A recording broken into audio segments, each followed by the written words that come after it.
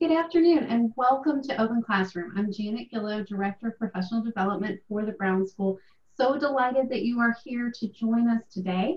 And I am joined by my special guest co-host, Dan Ferris, who's our Assistant Dean for Policy Initiatives. Dan and I will be fielding chat and questions for the presenter as we go. Before I pivot to today's conversation, I want to share a few program notes with you, things going on at the Brown School that you may want to participate in. The first one is after weeks and weeks and weeks of work, on Friday, we launched a project that I'm particularly excited about. It's a Foundations of Pandemic Preparedness and Response 20-hour self-paced certificate program. I will throw a link into the chat, but many faculty and staff, including Dan, contributed to this, and we are delighted it's ready to share with you. In the Open Classroom series, upcoming tomorrow, we have the third offering in our Medicaid expansion, Supporting a Healthier Missouri program. At 12:30, we'll be live, and that program focuses on the impact to families with children. And then next week, on Tuesday, we're back with our COVID-19 and Race series, a program, The High Price of Economic Injustice. So those are open for registration, free. And we would love to have you join us if the topics are of interest. So now let's talk about today. Very excited about this conversation. Our speaker is Dr. Timothy McBride, and he serves as the Bernard Becker Professor at the Brown School. He's also the co-director of the Center for Health Economics and Policy at Washington University's Institute for Public Health. Tim is an influential health policy analyst who helps shape the national agenda in health insurance, rural health care, Medicaid and Medicare policy, and access to health care. And as many of you know, Tim is the real deal, regularly consulting and testifying, which is why this is actually a reschedule of the program we'd hoped to do back in June, but he was busy testifying and making the world a better place. So delighted to have him with us now, and delighted you all could join us. Tim's research interests include the effects of health reform at state and national levels, the uninsured, diabetes policy, Medicare Advantage, and long-term entitlement reform. So today, to speak to us on facing the challenges of health policy and economics during the COVID-19 pandemic, please welcome my friend and fellow Cardinals fan, Dr. Timothy McBride. Thanks so much, Janet. And I will apologize for having to reschedule from last month. And I appreciate the indulgence of Janet Gillow and those members of the audience who had planned to be part of the crowd last time. So it definitely is something I don't like to do. When I commit to doing something, I do it unless I'm really sick. But as Janet mentioned, there was a hearing called at pretty short notice on Medicaid expansion, and here's some pictures to prove it. So the Missouri House Budget Committee called a hearing, and I felt like I should show up because, and I'll talk about this later, the subject of the hearing was the fiscal analysis we had done on the Medicaid expansion initiative. You know, everything's very interesting right now with the COVID-19. And as you may know, hearings are not being done in the regular hearing rooms for social distancing purposes. So we have a very beautiful Capitol building. And I've only set foot one other time actually in the House chamber, but the actual hearing set foot in the House chamber. And so I got to spend 7 hours in the House chamber for that hearing, and I was testifying for 90 minutes, which was quite interesting. So, that tape of that exists, and that picture's from that. As Janet mentioned, I'm a co-director of the Center for Health Economics and Policy, and this is my co-director, Karen Joint-Maddox. And if you don't know what the center's about, here's what it's all about. Bill Powderly, who's the director of the Institute for Public Health, likes to say that, you know, it's a very good thing that we, you know, sadly in many ways that we've produced this Institute for Public Health now, because this 100-year pandemic, you know, last time we had a pandemic of this sort in the world was, you know, around 1918, 1919. And now WashU is ready for dealing with this issue. And we've been very busy dealing with all sorts of issues around us. And our Center for Health Economics and Policy is, frankly, I don't know if I've ever been as busy as I am now, and my colleagues as well. So you can see some of the issues that our center is dealing with. So today I want to talk about the challenges that the COVID raises. And I'm going to bring up some issues that I don't think get as much attention. And I was so glad that, the Brown School is doing these open classroom courses. So I jumped at the opportunity to do this, to talk about what frankly has been a fixation of mine most of the summer, as we've been social distancing at home, to think about the policy and economic aspects of COVID. And because really what's going on right now with the pandemic is not just a pandemic, as I'm sure it's clear to everybody, our country is facing three challenges at once, not just the pandemic, but a recession, a huge recession, and a racial justice crisis, which has clearly emerged. It's been there for a long time, but it's reemerged in many profound ways in the last few weeks or months. So that's really, it's, a very tough time. And they cross in very interesting and profound ways. And then now, as Janet mentioned, next week we'll be voting on Medicaid expansion in Missouri, so I'll touch on that in the latter half of my talk. So the pandemic, I won't spend a whole lot of time going through a lot of the numbers here, because I believe you probably have talked about this other open courses, or something about this, but I want to use it as a touchstone to talk mostly about the economic and policy aspects of this.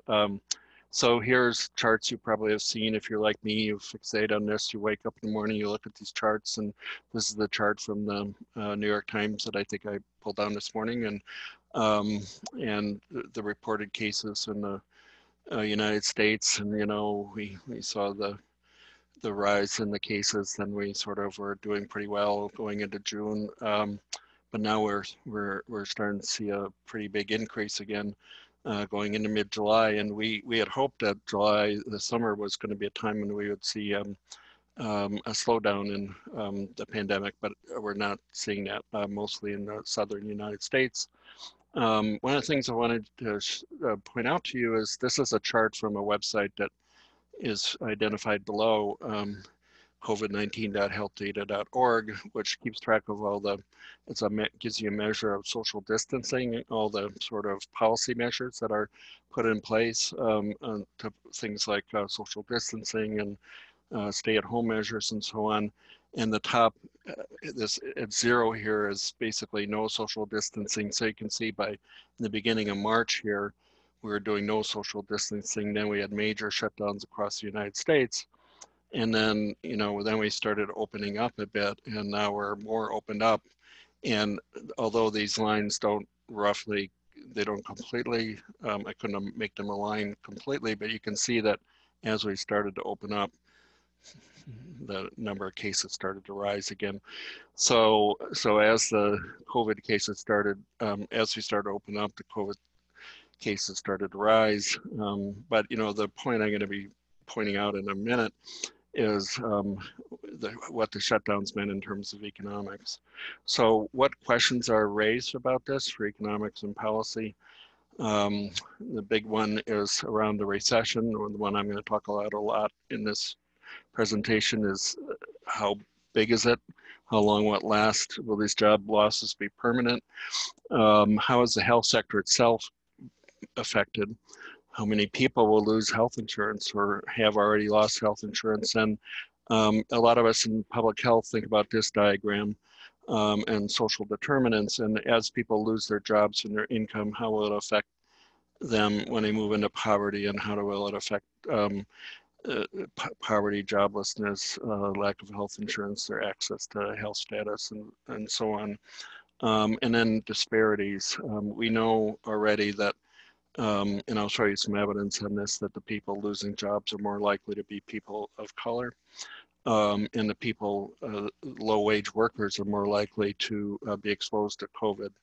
And we think that's one of the reasons why the COVID rates are higher for people of color. And then, again, I'll talk about the Medicaid expansion initiative in Missouri, and is that part of an answer to the COVID question?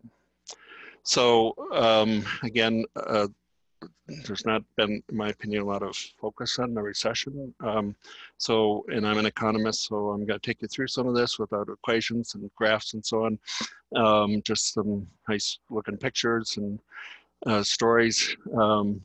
But just to illustrate to you how profound this story really is that we're looking at. And this is one graph to show you that this recession that hit in March and April of 2020 is so severe that it's greater than any recession we've seen since the Great Depression.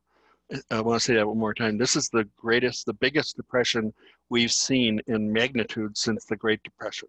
Bigger than this right here is the Great Recession. If you can remember the Great Recession of 2007 to 2009, that looks like a little blip compared to what we've seen in the last few months. That's remarkable. So this 25% drop in spending is as big as the Great Depression. Now, I'll show you later that we've come back some from that, but that's one story I want you to think about. Many of you have seen week by week on Thursday, we get this report of number of people filing for unemployment claims. For example, my son's been furloughed. And so once the shutdown started, right here about mid-March, that's the gray bars here, every week we get another number of people that are filing for unemployment. And just to give you, again, a context of that, the record number of people that ever filed, sorry about that, this always happens, the number of people that filed for unemployment claims was 750,000 in the Great Recession, 750,000. And in March, the number was 7 million, 10 times higher, 7 million. This was down here like 750,000. And it went up to 7 million. And we're now in the territory of like 1.5 million, and we're thinking, oh, well, that's pretty good, it's dropped. But it's still twice as big as it was in the Great Recession. That is like remarkable, horribly remarkable. So, you know, and this red line is the number of people who are continually unemployed, and that's about 20 million now. So this is huge. And if I sound a little think this is a pretty big deal, I think it's a pretty big deal. So the official unemployment rate, and there'll probably be some questions about all these different definitions, but every month there's a survey that's done that asks how many people are you officially unemployed or not. That's the blue number right here. And we were at historically low levels of about 3 to 4% officially unemployed in March. And, you know, if you kept track of this, we had a 10-year run of record low unemployment numbers. And then we went up to a very large number of 14% unemployed, 1 out of 6 people basically unemployed. And that number, just again, to tell you how big that is, we never hit a number like that during the Great Recession. That's the largest unemployment number we've had since the Great Depression. You have to go back to 1939 to see a number that high. 1939. But yet if you added in the number of people that this gray area here, basically it's the people that were furloughed. We furloughed a lot of people at Washington University, for example. That's the gray area. These are people who are working part-time that really want a full-time job. And these are the people that just gave up and went home and left the workforce. If you add that up, it's about 1/3 of the population that was not working. So, and you know, now it's dropped, that's good, but it's still 11%, very high. You know, the Great Depression was 25% at its peak. The Great Recession was 10%. So we're still higher than that. There's a lot of numbers in this chart, but look at this words here. I want to point out to you, we've lost 16 million jobs just since this started. and 5 million people have left the workforce. And a number that sort of amazes me as an economist is we hit a percentage of people, that's a number that economists look at, is the number of people that are employed as a percentage of the population went to almost 50% of the population. So half the people weren't working, half the people were working. That's really pretty remarkable. We were, as you look up here, at about 60%. So that's pretty remarkable. Where did we lose some of those jobs? We lost them. You probably know this just instinctively because you saw this around you and you could tell it from what was happening. We lost it in leisure and hospitality. We lost it in things like hotels and travel. We lost it in, that was the main thing. We lost in retail jobs. We lost in transportation, airplanes, and people aren't doing travel and so on. I think this is really important for a school of social work in particular to pay attention to, school of public health. Who's actually being affected by this? I don't think we're talking about this enough. It's young people, people that are 16 to 19, 20 to 24. It's not so much middle-aged people, but still a lot of jobs being lost, but it's younger workers. It's people who are lower educated, people with less than a high school diploma, not so many people who are higher educated. They're being protected from this to a large extent. And it's people of color, of course, who are always affected by these things. Not white workers are not immune from this, but Black minus 14%, Latinos minus 13%, interesting, Asian minus 15%. My guess, I haven't dug into those numbers, my guess is that part of that's being driven by American Indians being in that group as well. But so the usual groups that get that are often hit by recessions, young people, low educated workers, people of color, are people that we need to be worried about. So what about the healthcare sector? I will tell you, as a health economist in my career, I've never seen the health sector have a recession. I'll say that again. The healthcare sector's never lost jobs. And you can see that in this green line here. It never goes below zero. The healthcare sector is recession proof. It doesn't lose jobs. So here's a recession, here's a recession, here's a recession, here's a great recession. But the health sector never lost jobs, except here. The healthcare sector is having a recession. Well, probably not a big surprise. Healthcare sector is, well, I'll explain to you why it lost a lot of jobs. It lost 1.6 million jobs in March and April alone. And so actually this slide, I can probably just move past this. The net job loss now is 647,000 jobs in the health sector. And is it the biggest part of the job loss? Again, most of the job losses are in leisure and hospitality and things like government and professional services, but the job losses are really big in physicians' offices, dentist offices, other ambulatory care, hospitals, nursing facilities. What's going on? Well, in the shutdown, when people stayed at home, they said non-essential healthcare had to stop. And, you know, to make room for COVID and because they didn't want people infecting healthcare workers and so on. And as we know from WashU, some of the research stopped as well. So 647,000 healthcare workers lost their jobs.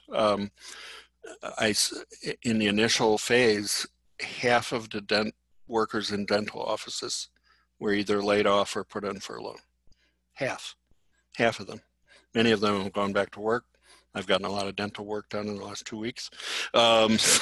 So it was all backed up, but and 310,000 jobs were lost in education too. So you know, it's I've never seen anything like this in my career, and we're probably not done with this. I'll sort of pass through this slide because some of this is repeating itself, but again, dental offices, 92,000 jobs lost, and so on. I'll skip that slide. In terms of spending loss, here's the spending loss in healthcare, 3 months of downturn in health spending loss. And you can see it's pretty much all parts of the healthcare sector except drugs. And you can see that dental took a big hit. Physicians' offices took a big hit. Hospital care, strangely enough, has really surprised people. People said, well, they're going to get treated for COVID, but everything else stopped. One of the big questions that a lot of us are wondering about in terms of research is people stopped going in for heart disease. People stopped having heart attacks. Well, why is that? Big research question, actually. So the big question looking forward that economists are pondering about is how long will this last? I can tell you a lot of economists, sorry about the cat, a lot of economists that I talked to predicted that this would look like a V-shaped recession. This is a V here. It was profound and deep. And then we would come back. And I can tell you some of the politicians in Washington want that to happen.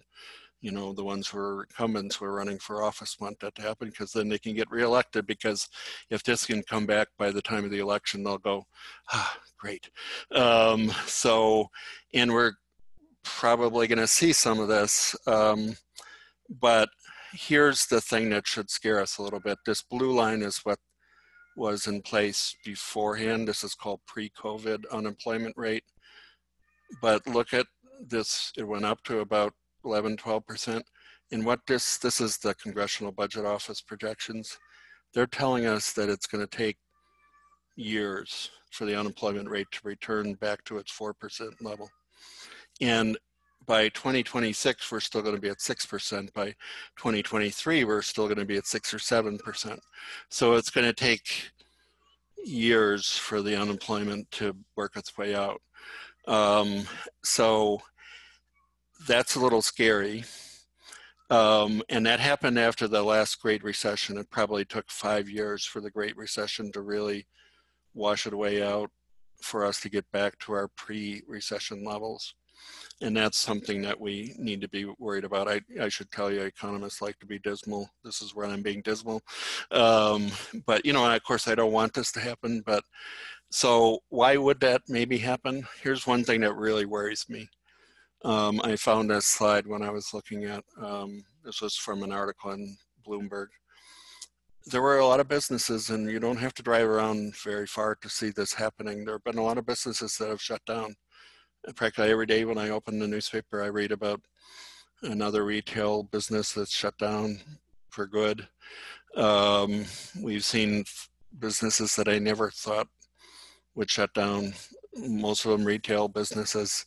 Frankly, I don't understand how the airlines are still in business. I think they're being pumped up by subsidies, but there's a lot of small and medium businesses that are closing. Some of these are temporary closures, of course, but you can see we're starting to see a rise in the percentage of closures that are permanent. And when those closures become permanent, what is that going to do to unemployment? That's one of the things that's worrying me and other economists. And of course, I hope that reverses, but that's one of my worrying symbols. So when people lose jobs, what's happening to their health insurance? If it's just a furlough and they're gone for a few weeks, hopefully their employer can keep them on their insurance for a few weeks or a month. And I know when I came out of hibernation in my house and went and got a haircut, my hair was really long, and I went back, I asked my hairstylist, did you lose insurance? Because that's just what I study. She said, oh no, my employer is really nice. They kept us on our insurance. I said, well, that's great. So I think some employers did that. I believe WashU did that as well. But after a while, that's going to be harder and harder to do. And of course, if the closure is permanent, some people are going to lose insurance. So a study just came out from, Families USA, that predicted that 5 million people have already lost their health insurance. As you may know from the Affordable Care Act, we started with 50 million uninsured in 2013. We've lowered that number by probably 20 million, and we now have maybe added 5 million to that number. We added, and that's this red bar here, maybe 100,000 in Missouri alone is what they predict. So we've added Missouri's, that's about how many people have lost their jobs as well. And here's a map of the uninsurance rates in the country. It's almost like a heat map. The redder the number, the higher the uninsurance rate. It's not a coincidence that the southern states are the ones that have not expanded Medicaid, including Missouri. Missouri's rate is 16% for adults. So mostly southern type states have relatively high uninsurance rates. Dan and I were talking about this slide earlier. I think this may be one of the most interesting slides, going back to the title of this presentation. So what is this COVID, the recession, the lack of insurance mean, and this moment we're in right now where COVID's breaking out in the South? There's a slide in this paper, and you can download and look at it if you want, that's a little bit scary. And this may take a minute to describe what's going on in this table, but I found this rather scary and profound. So on the left-hand side here are the states ranked with the highest uninsurance rates in the top 10 states, and goes from Texas with the 29%, Florida 25%, and so on down to Tennessee. And of those 10 states, only one of them has not expanded Medicaid, and that's Nevada, the red one here. So all the rest of these states have not expanded Medicaid. Oklahoma just voted to expand Medicaid, but it's still a not expansion Medicaid state. That's why I have a star there. On the right-hand side is the increase in COVID rates in the 7 days up until July 12th, 2020. And I italicize the 3 states that are on the right-hand side that are not on the left-hand side. So 7 of the 10 states on the right-hand side are on the left-hand side. So what that tells you is most of the states on the right-hand side with rapidly increasing COVID rates also have high uninsured rates. That scares me because they have high COVID rates and rising COVID rates, and they have a lot of people who are uninsured. That scares me. And you probably don't need to look at the table to realize that, because we know that this is where the COVID rates are rising, and this is where the uninsurance rates are, and this is where the COVID rates are rising. So at this moment of time in particular, this is one of the things that's worrying a lot of us. So that's what this slide tells you. It's not cause and effect right now, but who's paying for these people? That's the question. So that raises the question, and in the last few minutes, I'll talk about Medicaid expansion. And Janet tells me that, or told you all, that we've been doing presentations about Medicaid expansion, and I have, we got plenty of time, it looks like, to talk about Medicaid expansion. So I talk quickly. I want to take you through the Medicaid expansion question in Missouri, because we're going to vote on this next week. And our center did a fiscal analysis of this, which has gotten a lot of attention, and that's why I wasn't here last month. So I just wanted to, I thought it would be useful to run through this and maybe talk a little bit about the issue if people want to ask questions about it. So first, a little bit of a background on it. Here's the current state of the world on Medicaid expansion, United States at least, since there are some people from the world here. The Affordable Care Act encouraged states to expand Medicaid. As of this moment, 38 states, including DC, have decided to expand Medicaid, including Oklahoma. It's marked as a light blue state on here because they adopted Medicaid. Technically, they're not expansion state yet, but they will be. So Missouri is one of the 13 states in dark blue here that have not. What that means is when a state expands Medicaid, they can expand up to, with incomes up to 138% of poverty. And if they do that, they get what's called a higher matching rate. The federal government pays 90% of the costs and the state pays 10%. Currently in Missouri, the federal government pays 65% of the costs and the state pays 35% of the costs. That varies by state. In some states it's 50% and 50%, like in New York. In lower income states, it can go 70%. For the federal government, we tend to be somewhere in the middle there at 65-35. But what Medicaid expansion does is allows you to cover more people at a higher poverty level rate with the federal government helping you pay for it. So currently in Missouri, we tend to cover people at a categorical level. We cover people who are aged, blind, and disabled, pregnant women and children, and a certain number of certain population group, other categories, up to certain minimum income levels. Those are called mandatory eligibles. I'll show you in a minute, our eligible levels are quite low.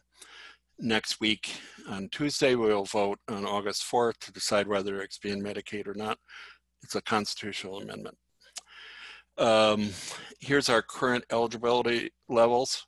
Basically, the story is if you're aged, blind, or disabled, our eligibility levels are fairly generous. 87% of poverty gets you on the program.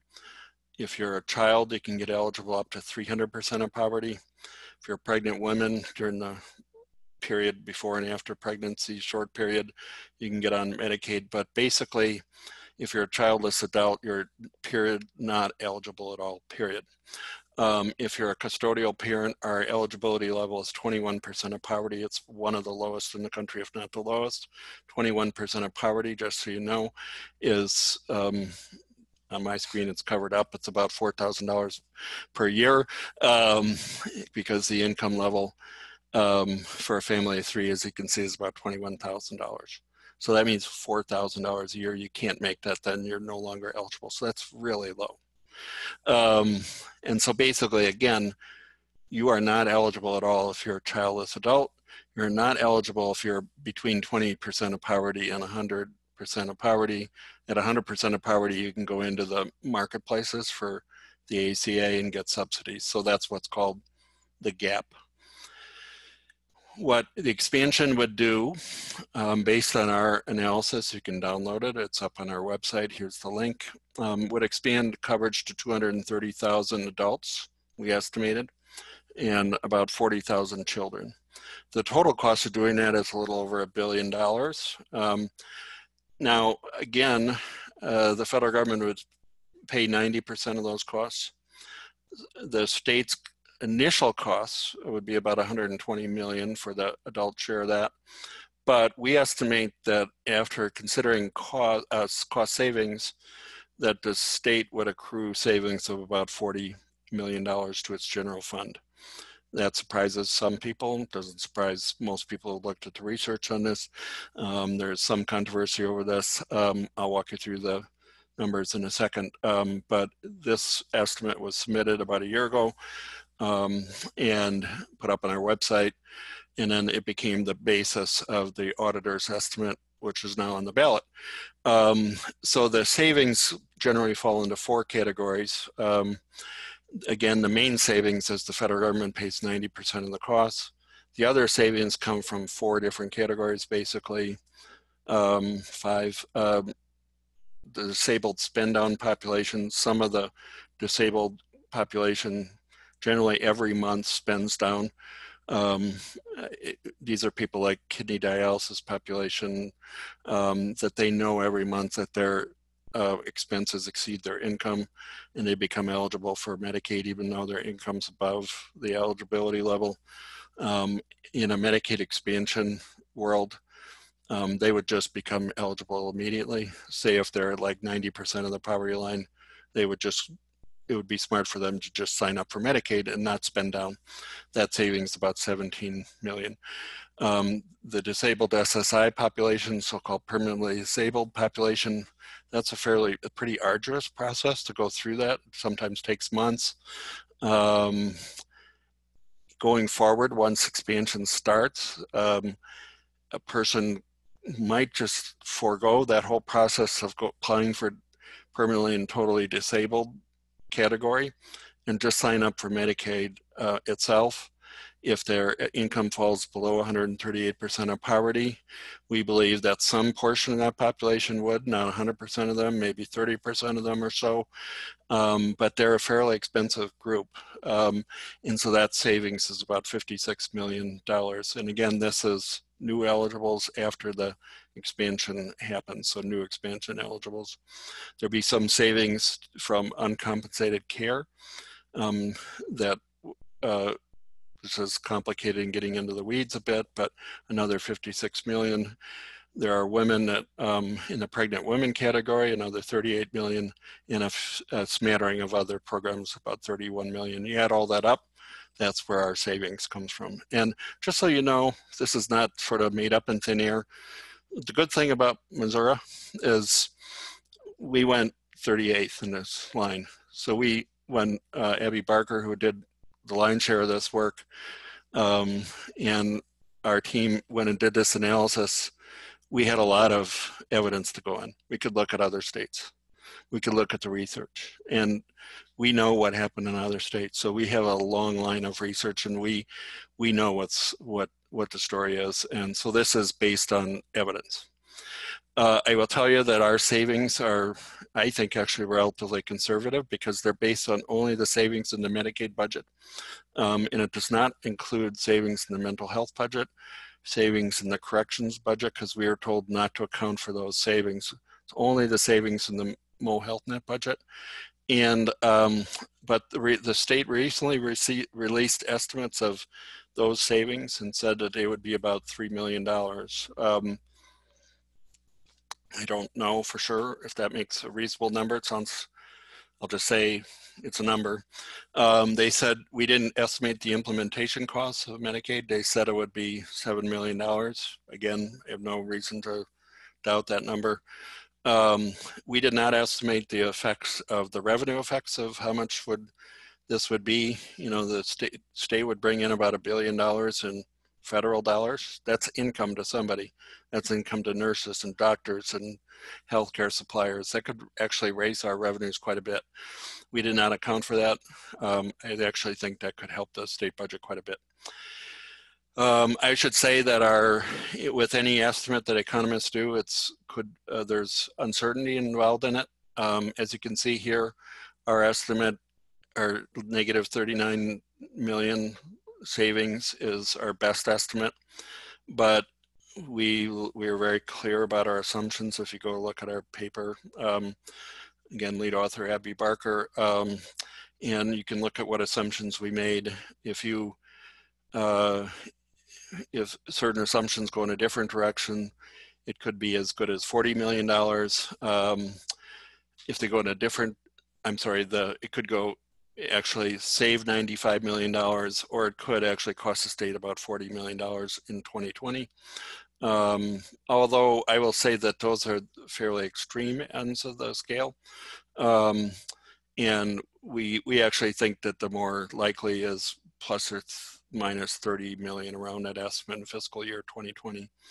I will tell you actually that the auditor pointed out that if this gets passed next week, it probably wouldn't be implemented until 2022, not 2020. So Abby updated these numbers for until 2022. And as you can see, that adjusted the numbers slightly. So the savings are in fact $43 million in 2022.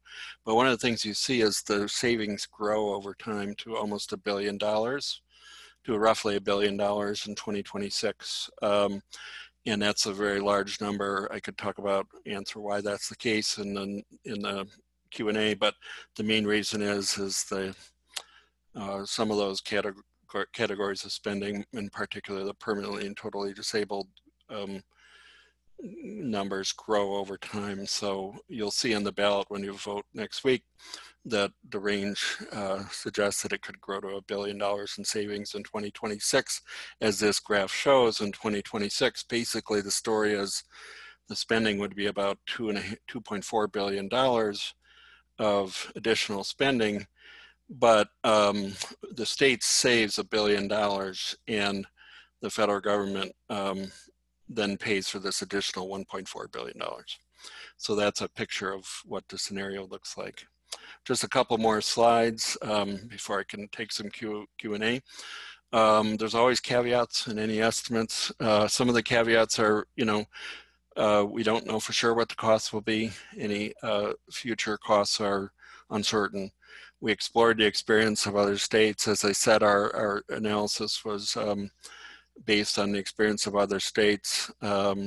We have confidence in our estimates, and we lay out our assumptions. There's a link that you'll see later. You can play around with our assumptions you want if you feel like they need to be adjusted. I can tell you that the assumptions need to be moved pretty far for this to cost the state some money in the short run. The state has found it challenging to keep its costs in check, in particular because our IT system is pretty old and outdated, but the state is working on that.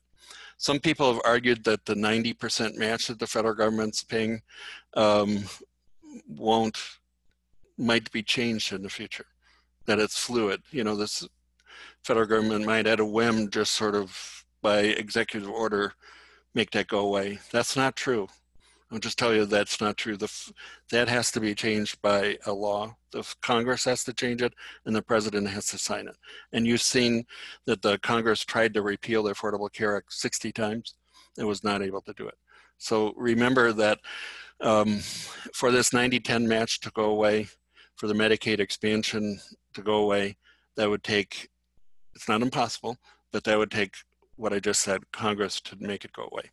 So those are a few things I'll mention. I'll tell you, I'll just sort of throw this slide up here. All of our work was validated by looking at other sources. We talked to other individuals who've done this kind of work around the country. We used data sources from like American Community Survey, Medical Expenditure Survey, administrative data from the state, and so on. One final thing I'll say is after our work was done and we participated in this analysis, there was an economic analysis done of what would the Medicaid expansion mean for the state from an economic point of view. And here's just, you may have seen some of these numbers out there. The basic bottom line of this story is that the economic effects of the Medicaid expansion would be, it would create 16,000 jobs a year. Most of those jobs would be outside of St. Louis and Kansas City, and about $1 billion in increase in personal income. So in conclusion, we are facing huge challenges, in my opinion, in this right now with this COVID crisis that I've never seen in my career. I've talked very fast, but I think, we have a public health crisis, which I'm sure we all know, but I've tried to point out to you how profound and this economic crisis is that we're facing, and a racial justice crisis, which I didn't do justice to today, but frankly, I'd be happy to come back and talk about that, but I know you have other people that are talking about that as well. But will policy respond? Just a few comments about that. I think we've already failed to a great extent, sadly. And some of the numbers I've shown show that if you look at other countries, they're not facing the recession we're facing. They're not facing the COVID crisis we're facing. And if we weren't facing this COVID crisis, we would not be facing this economic crisis. And we need to help people respond to these profound challenges. That's just my editorial comment. And my view is that, it's appropriate to pay attention to the COVID crisis because we have to solve that crisis first. But sorry about that. Until we solve the COVID crisis, I think we're in fact sort of probably masking the other crisis, which is the economic crisis. Which, if that were just going on by itself right now, the social determinants of health would be profound. And people would be going, oh my God, and one of the things they're debating in Washington right now is, or should we pass another bill? And we're about ready to go over a cliff that if they don't pass that bill and unemployment benefits end, people may start losing their houses, they may start starving. Maybe it's an overstatement, but the economic crisis is probably going on around us in ways that we don't realize. And the longer this goes on, and I tried to show you that it could go on for quite a while, the health effects and the mental health effects, this could be quite large. And I guess I've tried to passionately tell you that I think we have two really large crises, and they're tied together. And they're certainly tied to the racial justice crisis as well in ways that I didn't do justice today. So I'll stop there and see if people here's some links. The next slide says questions. I'll leave these up here for now, but do you have any questions? Looks like there were 39 thrown into the chat. So. Well, yeah, thank you so much, Tim. And I'll echo what somebody mentioned in the comments already, at just the great pace that you covered such an amazing amount of information in just such a short time. We have captured, a number of questions, both on the Medicaid expansion side, as well as the COVID economic impacts, workforce and employment side. So we'll try to cover as many as we can from both of those areas. One question that just kind of jumped out, Tim, to start was more of a kind of a theoretical question in terms of, how do economists weigh public health versus economic concerns in thinking about these pressing issues? And then how do those inform the policy decisions that are being made or not? I'll have to tell you that, I'm a health economist, and I'm a health economist that lives in a public health school, school that studies public health. And, I've been talking to economists, at some of them in economics departments, and I think this has been a challenge for economists to deal with this question. It's a great question because I don't know if they have ever, the really smart ones were able to come to speed on this question pretty quickly, and the ones that are health economists got it very quickly. But I think that other economists didn't quite get it. They viewed it as like this standard recession, frankly. And like I said earlier, it's like, oh, this is going to be a V-shaped recession. Oh, the policymakers told us to stay home, and as soon as they open the doors and tell us to go back to work, it's going to be okay. It's kind of like you can just shut it down and turn the spigot off and then turn it back on and it'll be okay. And I was sitting there going, oh my God, you have no idea. And, because I was listening to these public health experts, I was listening to Bill Potterly and the infectious disease people and going the number of things that need to happen for this to be okay is really a lot. So, we need testing, we need masking, we need, you can't just expect people to go back to work, and we need the workplace to be safe. And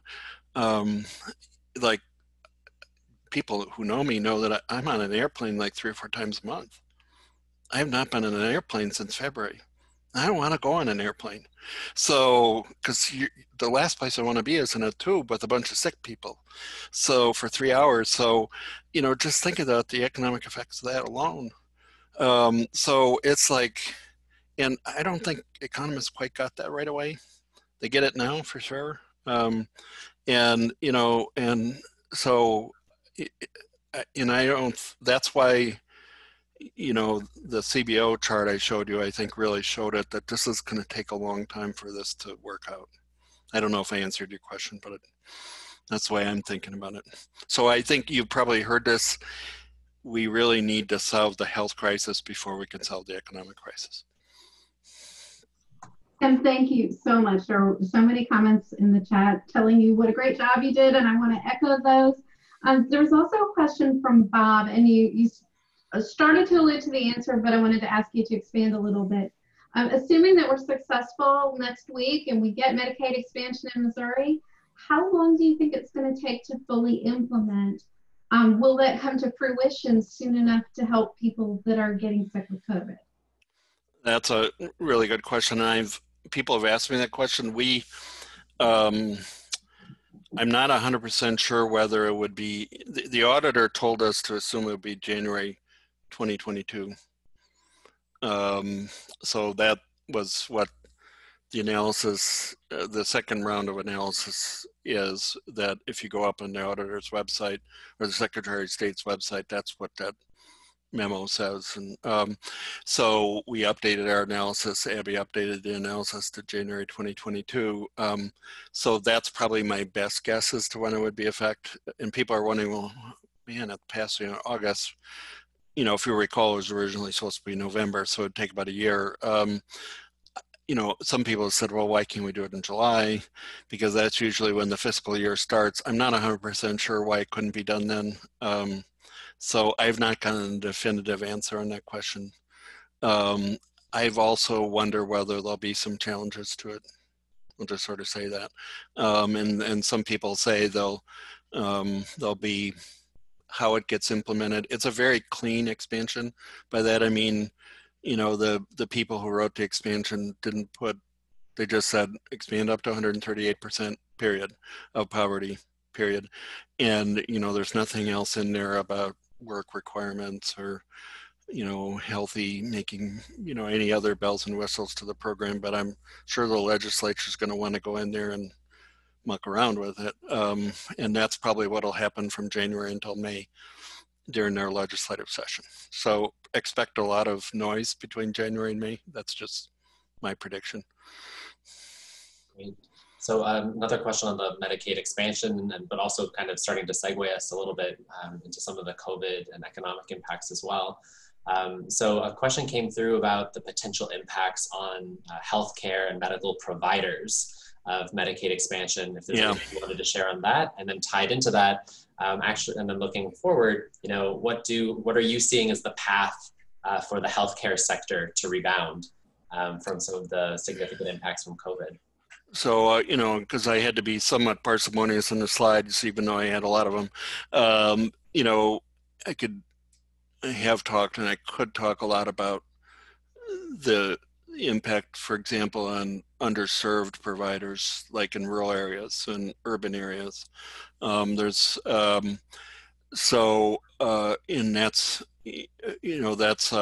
I'll flip back a couple slides here to this one. So one thing that's gotten a lot of attention is, and it might surprise people, that I've done estimates that maybe about 25% of the population lives in rural areas in Missouri, but about a third of the people that would be covered by Medicaid live in rural areas in Missouri. That would probably surprise you, but remember that suburban St. Louis and suburban Kansas City have relatively high incomes. So they have relatively low uninsurance rates. So, and people don't know this, but rural Missouri has relatively low incomes and relatively high uninsurance rates. So the Medicaid expansion would probably help rural Missouri and central cities quite a bit. So one of the first order effects of this will be to help people that provide uncompensated care to rural and urban people right away. So these $1 billion to $2 billion that's on this chart would go right away to people to the providers that are hurting quite a bit right now. And as has been often mentioned, there's been, depending on how you count it, there have been 7 rural hospitals that have closed in the last 5 years or so in Missouri. Been about 100 across the United States. And there's, by some measures, dozens of others that are on the brink of closing, just in Missouri. And I'm not going to say that these dollars are going to keep them from closing. It's not the only thing that matters. They face a lot of other challenges, including COVID. But having, I will tell you that in some rural hospitals, for example, we've seen numbers that approach 67 or even 80% of their their patients are Medicare, Medicaid, and then uninsured. And so if you got 16, 20% of your population that's uninsured, and you were getting 25, 30% of your dollar, because that's all they can afford to pay, and all of a sudden now you're getting 60 to 70% of your dollar because Medicaid is not a great payer, that's a big deal. That's going to help you. And that would go for physicians as well. That would go for clinics. So it's extra dollars that's going to flow to that sector that could really help in even good times, but certainly in a recession. Does that help answer the question?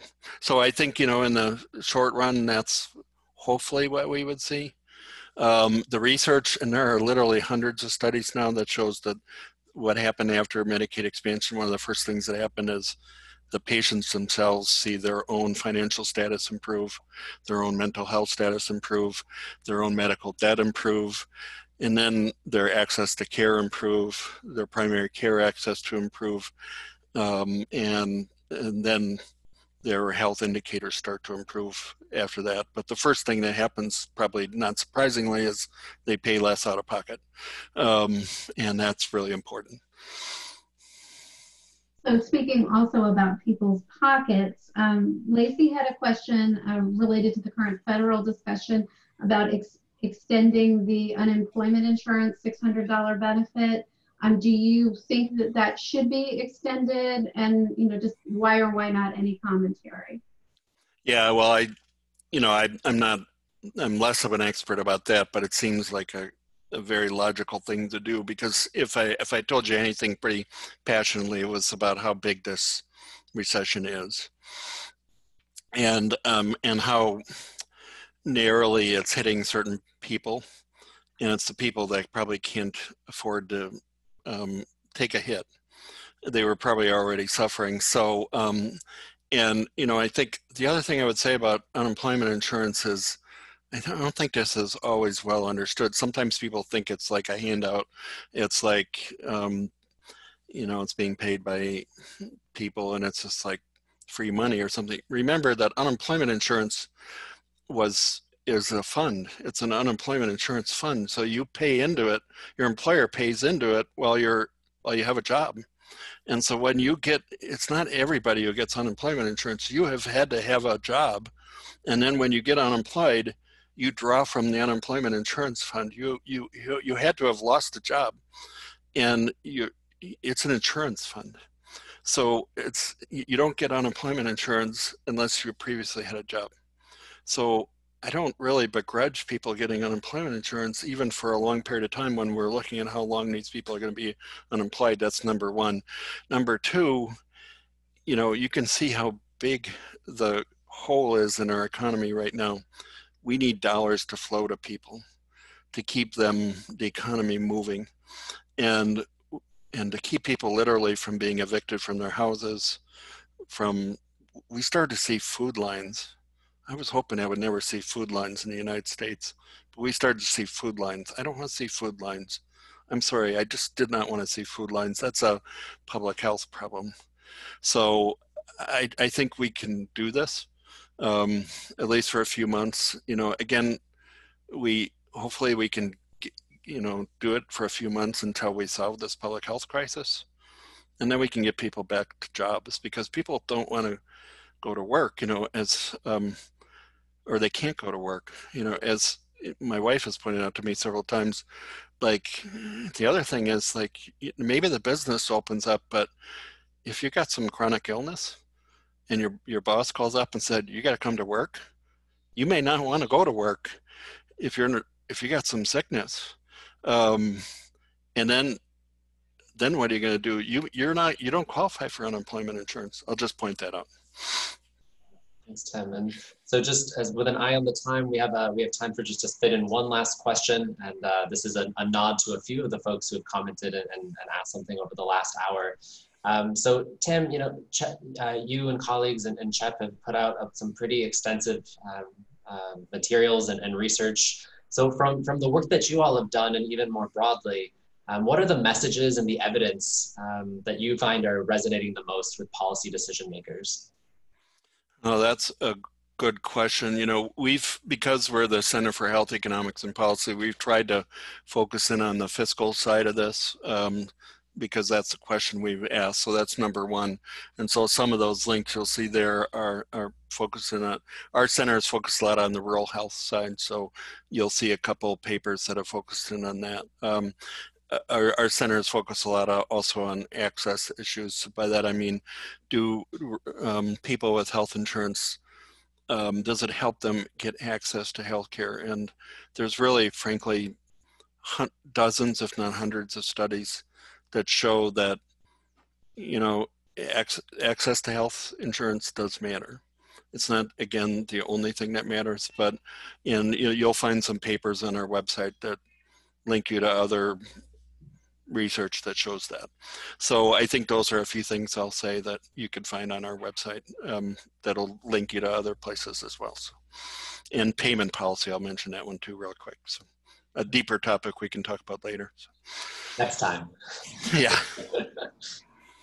Great. So Tim, are we okay to post a PDF of your presentation so people can access these links from our website?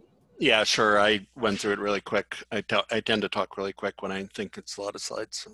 It's a lot to say. And as we are approaching time, I just want to give you a minute to offer any closing comments and words to the audience. Vote, number one.